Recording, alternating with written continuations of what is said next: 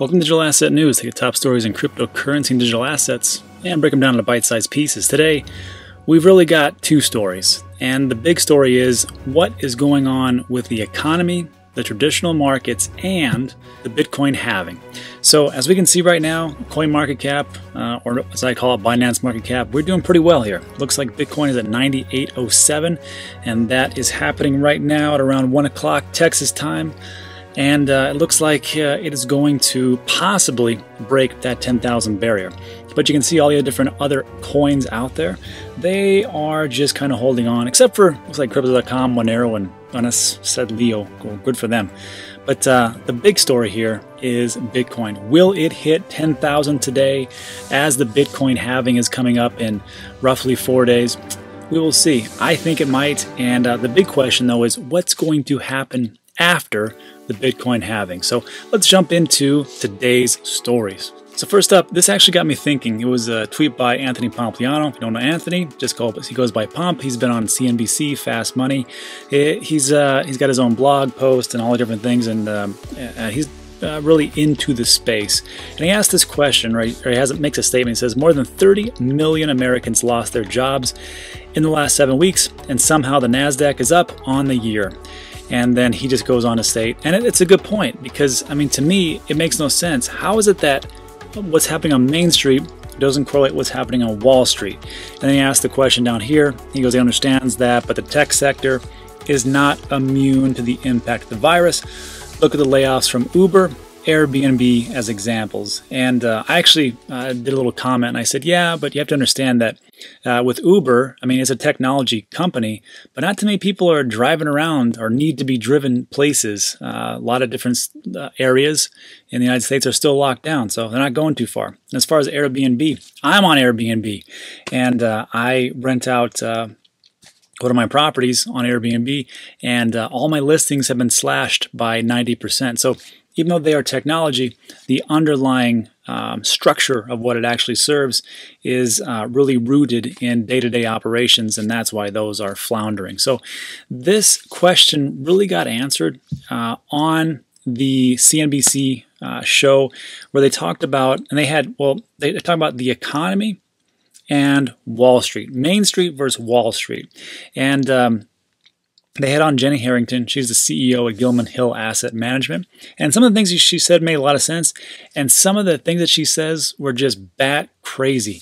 But before we start, there was somebody in the comment section had a really good point. And they told me, they go, look, man, the economy is what's happening right now. You can look out your window, you can see that everything's going, to hell in a handbasket. But the stock market is what's happening in the future, or what people perceive to be happening in the future. So my question is this, before we even start. Do you believe that the market will recover in 1 month? How about 2 months? How about 12? How about 18? And so what do you think of as far as like the whole economic recovery is going to take? Because the way that some of these people talk, it's like it's going to be next month and everything's going to be good. Some people are more realistic. They're like, no, it's going to be like, 12 months to 18 months. And some people are just crazy and they think it's just going to be magically fixed. I just don't get it. But that's why I ask everybody who listens to the video, such as you, to see what your thoughts are. But if it's greater than 6 months, which I think it is going to be, my question then is, why keep your money into the traditional market if you think it's going to drop? Because if you're still playing the traditional markets and you're inside, you're like, well, in the next 6 months, 12 months, 18 months, I'm just going to keep pumping money in, even though I know it's going to drop. It makes no sense. So when we see like all these different markets actually going up, I believe that people think that this whole recovery is going to happen and I'm going to make a lot of money in the traditional stock market. We've already bottomed out. I just don't see it. Anyhow, so Jenny Harrington comes on and she's going to talk about the S&P 500. Now, as a reminder, the S&P 500 is an index that allows you to buy the top 500 companies in the stock market. Unfortunately, right now, 5 companies, just 5, make up 20% of the S&P 500, which is to me a huge consolidation of power. And I like to refer to them as MAGA Facebook, and that's Microsoft, Apple, Google, Amazon, and Facebook itself. And just as a refresher, I actually didn't know this until like a couple weeks ago, where I found this on Fortune magazine. It says 5 companies now make up 18%. This was back in February 11th. Now it's 20% of the S&P 500.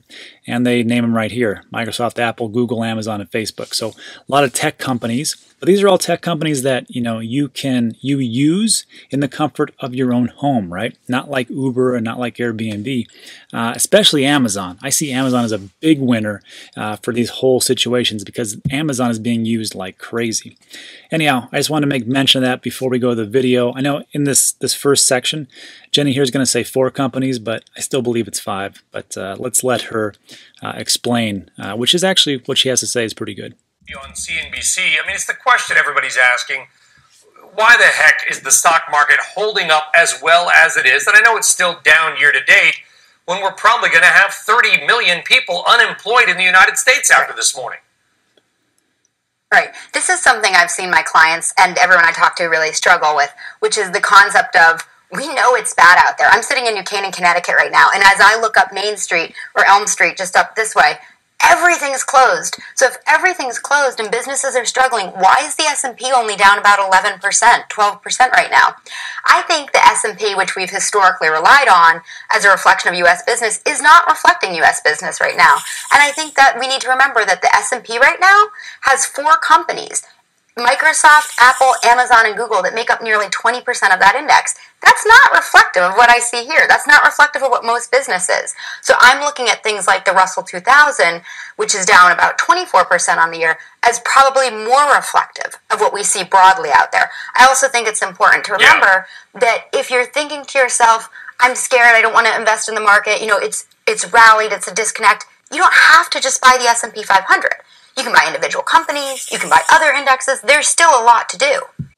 So let's take a look real quick at what she's talking about here. The S&P 500 versus the Russell 2000. So the S&P 500, take a look at today, still pretty strong for some reason, 2890, and it's up 41.67. Let's take a look over 5 days. There was a big dip, and then it just rallied back. 1 month, 6 months, and you can see like it was at a pretty big high right here on February 19th, then took a big crash, and then we're just kind of rebounding up, so not too bad. And then the Russell 2000 index, which is a small cap stock market, here's for 1 day, looks like it's doing pretty good. It actually started off not too hot, and then boom, came all the way up. 5 days, 1 month, 6 month, same type of thing, but it's just going up and up. I mean, there's little peaks and valleys here, but it's just interesting to me that the traditional market, they're just like, you know what? This is gonna flow over. No big deal. And I just don't see this correcting anytime soon. Now, what she was talking about is true. I mean, we have these tech companies, like we talked about, Microsoft, Apple, Google, Amazon, and Facebook. They're not really affected so much because they are these textile types of companies. However, I see a huge gap between these tech companies and other companies who took a big hit, like airlines, because people aren't going to fly, and they're not going to fly for a long time. Some are going to get back, but not like it was before. The hospitality business, like Airbnb, restaurants, hotel chains, manufacturing, these types of companies take a big hit, and that's what makes up a big, large portion of what's happening in the United States. I think they just look at the S&P 500 and go, it's doing pretty good, but they don't understand that it's those 5 companies that are bringing everything up, all these other losers, with them, and just, dragging them across the finish line. So I just don't think this is an accurate indicator of what's going on. Let me know what you think in the comments section. I could be totally wrong. So moving forward, he's going to ask her, the commentator is going to ask her, like, okay, Jenny, well, where are the opportunities? Where do you see the big type of gains? And this is where it gets interesting. Those opportunities, what specific companies? Listen, you're supposed to buy low. You're supposed to buy when others are fearful. It's hard, and a lot of people are out of work. But these are the times that guys like Warren Buffett have made their fortune. What looks inexpensive to you, Jenny? Well, I'll tell you what I added to in my portfolio this week. I added to 2 companies that are both smaller cap, that are both under the radar, that have both announced earnings and have had terrific numbers. So I added to Compass Diversified Trust, and I added to Hercules Technology. These are both essentially private equity plays, but in a publicly traded market. And they have tremendous cash flow. They've been able to sustain their dividends. The dividends are like 9 and 12% on them.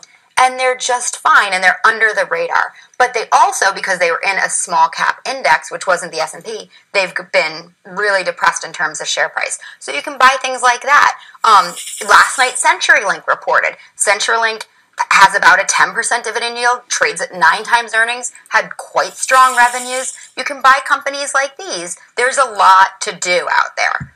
You can also buy larger cap if you want to. For example, Yeah, there is a lot to do, and I don't know why all these huge gainers that she was just talking about, like at plus 0.12 and negative 0.01, were the ultimate big plays. I think this is the problem with these traditional financial planners and what they're looking for as far as the market.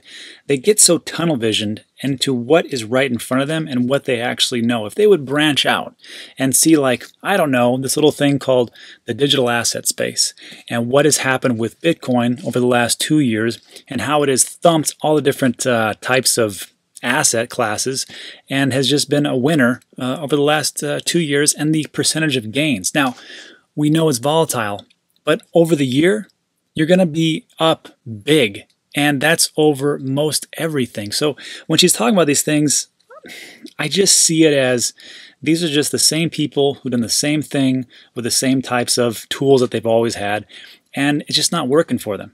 Now, I think later on they could probably do something well, but I just think that if they just open their mind and open their eyes and go, hey, we should probably recommend that, why shouldn't they?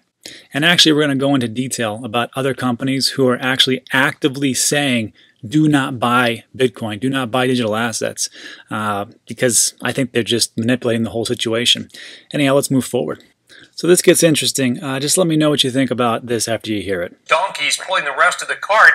You know, the FANG stocks, they're the ones that rose and everybody else got left behind. Do you think, like Warren Buffett again said, you want to bet long-term on America? Is it time to maybe to leave behind some of those big winners you've made a lot of money on over the past decade and find different opportunities? Should we be sellers as well? I don't know. I think it depends on what the weight in your portfolio is. So let's say you've got Amazon and it's like 10 or 12% of your portfolio because it's grown so much. You should definitely be trimming that. That's just not prudent to have that big a position. But if it's 3%... That is insane. That's all I'm going to say. That is insane. After everything that's been going on right now, Amazon has skyrocketed. They've done really good gains. And I think what's going to happen is people are going to see it and be like, wow, let me get this straight. I don't have to go to the store, and you can deliver everything to me, and the prices are comparable or even cheaper than going out, and you can save me time. I think I'm going to start using Amazon maybe a little bit more, and I think Amazon is only going to grow. I mean, let's be honest, Amazon's only going to get out there. So when she's talking about you should trim your positions in Amazon, are you out of your mind? Now, this is not the channel for traditional markets. I just heard it and I'm like, that's insane. Anyhow, but the next part that she talks about is where she's going to get into some future stuff, and I can actually appreciate this. Let's listen. Maybe you hold it. And I do this a lot. I'll see a portfolio come in and they have these legacy positions. So you can hold those. You don't need to sell them. They also don't need to go up 100% from here for you to have a nice overall return. I like what your earlier guest said earlier too about IBM. That was, that's a great play. It's safe yield, a big company transforming. So there, again, I know I keep saying it. There are things to do. There's investable areas of the market. So we're going to get into IBM in a second. So she talks about it, but she talks about it and she's like, well, it's just a safe company and it's a big company. And I think with these different planners, they're kind of like, well, let's just look at a track record and they've been around for decades. So yeah, let's go for it. And it's a very safe play. I get it. But I think IBM is actually a bridge company, and we'll go into that in just a second. But the last part here is where they talk about cost savings, and it made me realize just how non-forward-thinking companies are. Let's take a listen. And what's amazing, we rarely talk about both sides of the balance sheet. We talk about, obviously, the income side, right? Oh, sales were up, profits were up, earnings were up. We forget about the liabilities. Costs are going to come down for a lot of companies. Work from home, everybody's talking about it. JP Morgan, their employees may work from home for the rest of the year. Bank of Montreal, they said 80% of their staff could now be work from home long-term, if not permanently. Companies are going to be able to save a lot of money in these times as well. Right, not to mention the fact of gasoline prices being down so much. Like, here's a surprising one. One of the companies I own is B&G Foods, which reported a great quarter the other day. But what I think is frequently lost is this is ultimately a food distribution company. So the price of oil coming down is actually a really big deal for them. It costs them less to drive their trucks around. Even the tires on their trucks cost a lot, and those are based on petroleum products. So And that's pretty much it. So when I heard this, I'm like, you know what? It's true. All these different companies are like, hey, we can just teleconference. We don't have to actually fly and meet each other. Or, hey, a lot of these jobs that we have, we can have people work from home, and it's a lot cheaper, and it's going to be better mentally for some of these families. I mean, just depending on, if you want to get away from your family or not. But in all honesty, I look at that, I'm like, that is a non-forward thinking. And I remember there was an article 7 years ago, and it talked about there was a tech firm in California, surprise, and they were having 50% of their staff work from home, and everybody thought it was a crazy idea. They couldn't believe it was doing. How can you monitor the people? They're going to slack off and all these things. And they said, look, people were way more productive, they were way more happier, and it saved us a lot in overhead. So, like, when I hear about this, I'm like, that's true. These companies just don't forward think, and I think this is the same problem with blockchain. If you could look at it and go, wow, we can save a ton of money just doing this blockchain, we don't have to do all these different overhead type of prices, they could have saved a ton of money over the last, 2, 3, 4, 5 years. They're just slow to the party. And it makes more sense when we start to talk about IBM, so let's take a look. So first up, we talked about IBM and their Hyperledger Fabric a couple of days ago. If you haven't seen it, I highly recommend it. It goes over the top 50 companies that are using blockchain. It's pretty interesting stuff. So we're going to talk about IBM, blockchain, Hyperledger Fabric, and Stellar. And I found this video yesterday, and I thought it was just fascinating the way it's all broken down. So let's take a listen. It's unacceptable that there's 2 billion people in the world who don't have access to financial services. It's totally unacceptable. And that's just the whole thesis for this whole video. And it makes sense to me. It's true. 2 billion people without access to financial services. That is a travesty, especially in the day and age that we live in. So why can't we do better? And they're going to talk about how they can. Now remember, this is a big company, IBM, and I was even skeptical myself until I took a listen. If every bank in the world had a correspondent bank account with every other bank in the world, but that's just not realistic, that's not feasible, at least not until now. If everybody is using a distributed ledger, a shared ledger, we now have the capacity to represent bank balances on each other in one system. And that's really where the efficiencies come, as you eliminate these hops, these intermediaries, because now every bank conceptually has a relationship with every other bank in the world. So we built the system that envisions that ultimate outcome. We call that system WorldWire. So WorldWire is a network of networks that is built on top of the Stellar protocol, which provides a blockchain protocol that is tailored and tuned for the transfer of value and for the store of value through the issuance of many different types of digital assets. So first of all, WorldWire sounds to me a lot like Ripple and XRP. So I don't really see so much the difference right now in this part of the video. And just so you know, Hyperledger Fabric is another type of blockchain application. It's like an umbrella for different parts of distributed ledger technology that IBM is also into. And again, we took a look at those in detail in this video.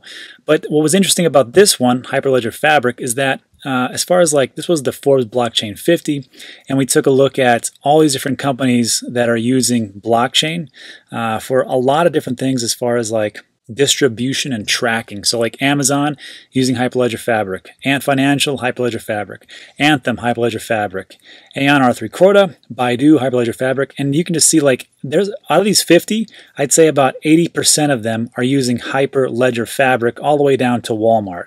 And it was just amazing. It was eye-opening to me that they have gotten such a foothold into all these huge corporations. And so it was just a fascinating find. Anyhow, but back to payments. WorldWire is for remittances and payments, so we have to make that distinction.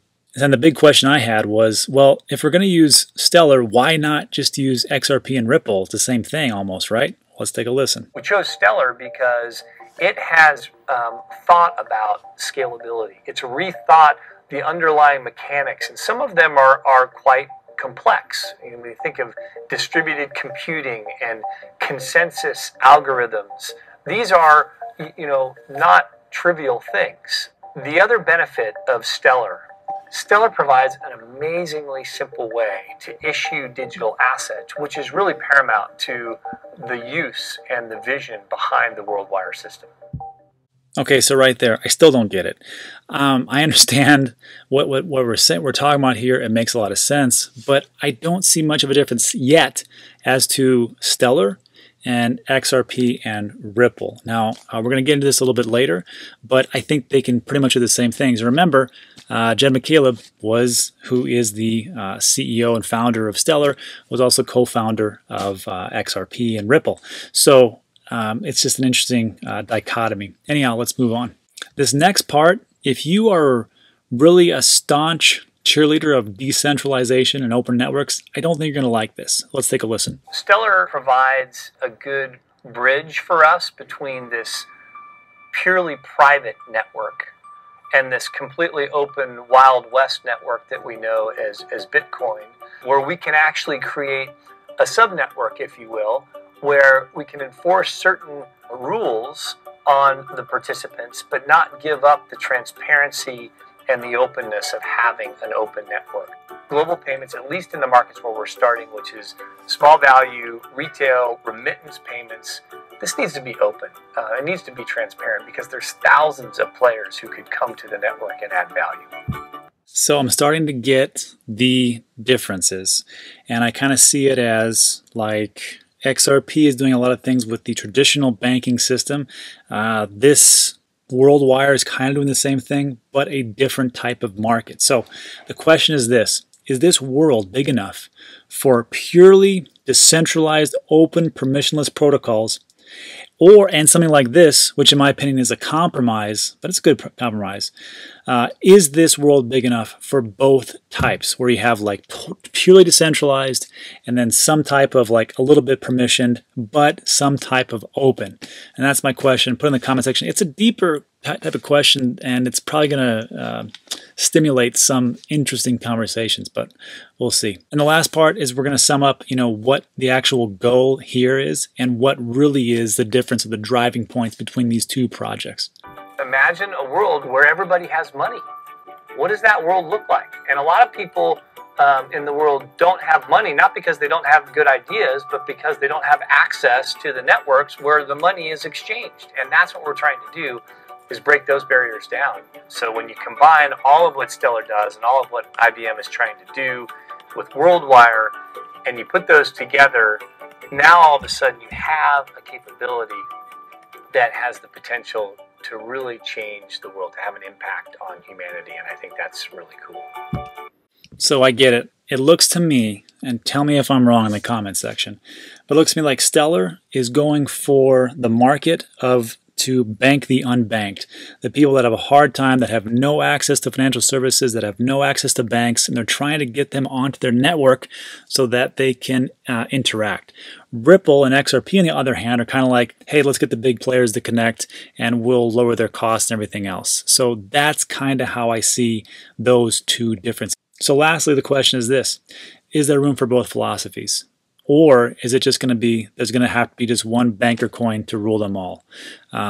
That's the question I have. Let me know in the comments section. Let's move on. Next up, latest Bitcoin halving rally puts nail in the coffin on a stock market correlation, and this kind of feeds into the whole halving event that we're going to have right now. So the Bitcoin correlation with S&P 500 may finally be coming to an end. This ought to be interesting. In late February, Bitcoin price went down by 60%.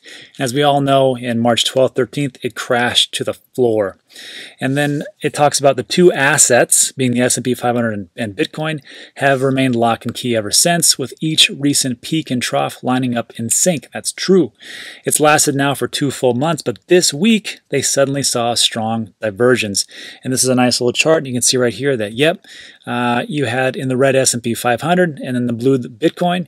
And it looked like it would rise up and then crash down and then would rise a little bit. But here we see S&P 500 making some gains, but Bitcoin going parabolic. Not parabolic, but pretty well. Now this is definitely due to the halving. I can guarantee you that. After the halving, that's the real question. What's going to happen? So here's my final thoughts. if Bitcoin and crypto don't rally, then I don't know what to tell you. This is like prime time. The reason Bitcoin was created by Satoshi Nakamoto back in 2008 and the white paper was written in 2009 was because of the housing market crisis that happened during that time, and the banks got bailed out and how awful it was, and we needed some type of diversity in what we could actually do and invest in. That's the whole point of Bitcoin. So I don't know if the price will dump or if it'll soar after the halving. One thing I do know is that the price of Bitcoin and the rest of the market, all the digital asset, cryptocurrency market, is going to explode over the next 12 to 18 months. So this is the best time for me to keep dollar cost averaging. I can never tell you what to do. I can't tell you what kind of investor or what you want to do if you want to go out and leverage and whatever else. Leverage yourself to the hill. That's up to you. But for me right now, this is the best time just to keep dollar cost averaging in, and just time in is better than timing, and that's just makes sense to me. And now, the only thing that makes me nervous are these institution players. Now, they dumped on us. They dumped on us hard on March 12th and 13th because most of us, they did it because they had to cover their short positions, and they were playing in both markets. And you know what's liquid? Cryptocurrency digital assets, and they had to liquefy, and they sure did, to cover all of their losses. But us, we don't have that problem. We don't liquidate. If you've been in this game for any length of time, you've got ice in your veins, and you've done this from the years and years of being hardened by the market. And most of us wouldn't liquidate. That's just what I hold to be true. And the reason why we don't is because we know where this is all headed, because we all know about the Bitcoin halving. We all know about the history. We all know what's going on. So we see where it's all leading up to. We wouldn't dump, but those institutional players, they sure will. Now, that's the negative. The positive, institutions to me are a double-edged sword. On the positive, they were going to be our biggest cheerleaders when Bitcoin, the digital asset market, dominates 2020 yet again, just like it did last year. When this happens, and believe me, it will, and the traditional markets gets rocked, you're going to see a lot of angry investors from the traditional markets, like the ones that went to Goldman Sachs and JP Morgan and they were told not to buy Bitcoin. They're going to come back to their providers and be like, what did you do to me? You told me not to invest in this emerging asset class because you said it was too risky, and now it's up over 200, 300% or whatever it's going to be. I don't know. And I just lost my tail on this one. You told me to stay in here. What the heck am I paying you for, man? And I think there's going to be some repercussions, and I think those traditional markets are going to have to bend the knee to our assets. Just my thought. Now, if you haven't taken a look, this was the video that we did a couple days ago. JP Morgan and Goldman Sachs got caught lying, and they were just telling some of their investors, don't invest in Bitcoin. Not a good time right now. It's never a good time. It's just trash, and that's what they did. But I got to tell you, as time goes on, we saw in 2019, Bitcoin outperformed all the asset classes. We see this one, it's going to crush the asset classes. I can guarantee that. It's going to beat the S&P 500. It's going to beat oil. It's going to beat gold. It's going to beat everything out there. And when we have all these different factors in play, you're going to see these big type of institutions like Fidelity Digital Assets with 2.4 trillion assets under management. I mean, they're already here. They're already saying to their clients, hey, you got to. They're going to do it even more so coming up. Then you have TD Ameritrade. You've got places like Van Eck, which is a big gold bug type of place, and they have billions under assets under management as well. And they pretty much just said, hey, Bitcoin far beats out gold. And they put it down here. I'll try to link it in the description.